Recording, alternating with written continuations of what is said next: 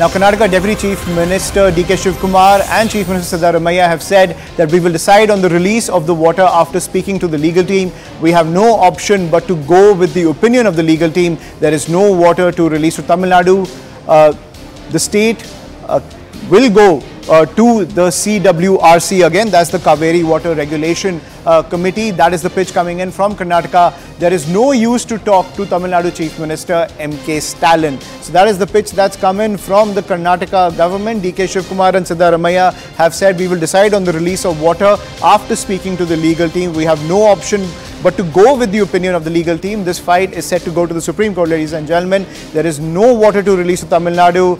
The state, which is the state of Karnataka, will go to the Cauvery Water Regulation Committee again. There is no use to talk to Tamil Nadu Chief Minister M.K. Stalin. This comes as the Cauvery Water Regulation Committee on Tuesday recommended that Karnataka release 5,000 cusecs of water every day for the next 15 days to Tamil Nadu. But the Karnataka state government over there saying that there is no water to release to Tamil Nadu, even saying there is no use to talk to Tamil Nadu Chief Minister M.K. Stalin. So that is the latest when it comes to the water wars between Karnataka and Tamil Nadu. Even though these two parties, the Congress and the DMK, are in the same alliance, you can see that when it comes to these kind of matters, these administrative matters, there is that divide where even after the Cauvery Water Regulation Committee on Tuesday recommended that Karnataka release 5,000 cusecs of water every day for the next 15 days to Tamil Nadu, the pitch coming in from the Karnataka government is that there is no water to release to Tamil Nadu.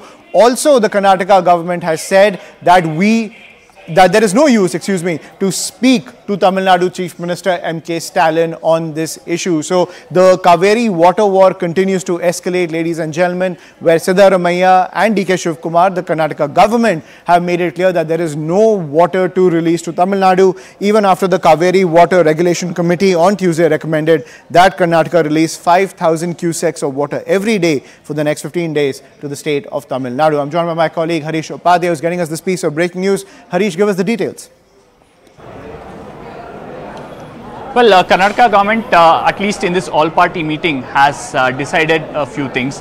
One, they will approach the Supreme Court, the River Management Authority and the Regulation Committee, convince them that the situation in Karnataka, especially in the Cauvery Basin area, is in a very bad situation, and they will also put out numbers.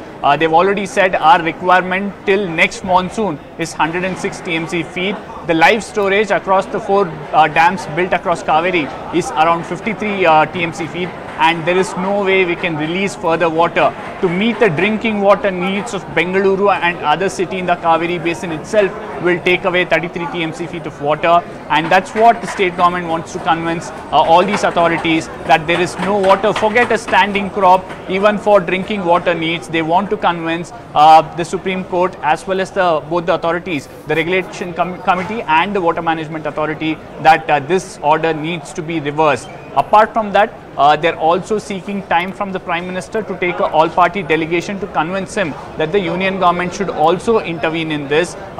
He's already written a letter earlier last month. Time hasn't been given by the PMO. He's saying this time around we'll write a second letter seeking time from the Prime Minister's office.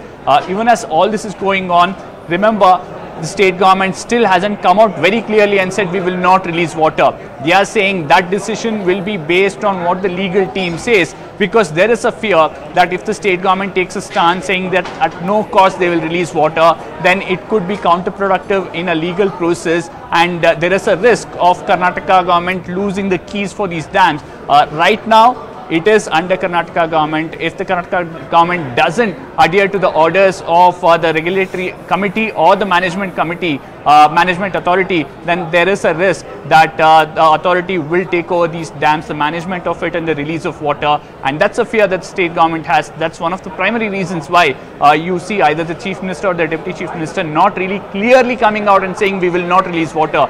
They are saying we are not in a situation to release water. So they are very careful that their stance today shouldn't jeopardize their legal case that's currently going on.